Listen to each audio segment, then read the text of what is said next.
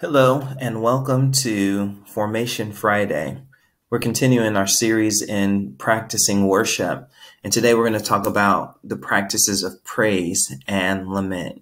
In corporate worship, praise is a time where we corporately praise and thanks God for all of His goodness, His attributes, and we share our gratitudes with Him.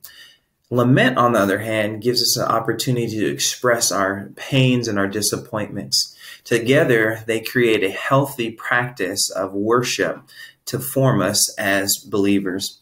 As we approach Juneteenth and we think about the formal ending of slavery in America, it's an opportunity for us to both praise God for the progress and lament the ongoing wounds that African Americans face.